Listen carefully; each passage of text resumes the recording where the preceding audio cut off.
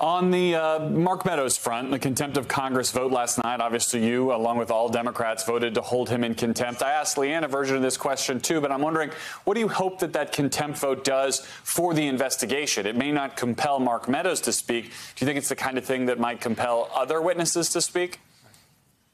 I do. No one in America wants to be held in contempt of Congress, and this was a bipartisan vote. And let me just sort of answer this on a more personal level. I served with Mark Meadows. I liked him. We got along. It is very sad for me to see the former president hijack his soul and turn him into someone he is not.